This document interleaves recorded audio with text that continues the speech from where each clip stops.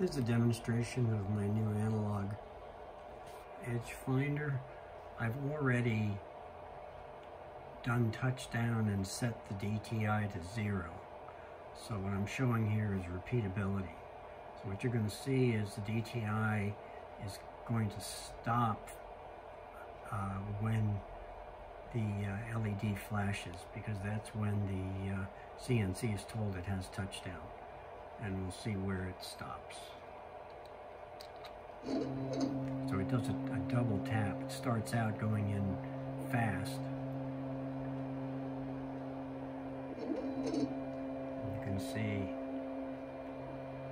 it's 0. And now it's going to go in slower. And if you look at the light flash and then look over at the dial, it'll tell you what it stopped at. And you can see it's 0. Was that a fluke?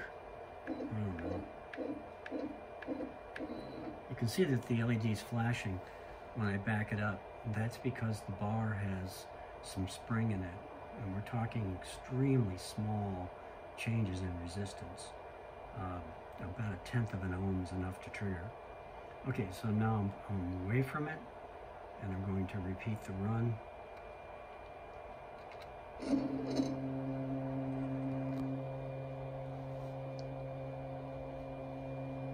we'll focus on the dial.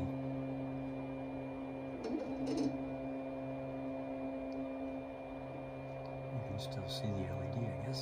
Okay, here's the final touchdown.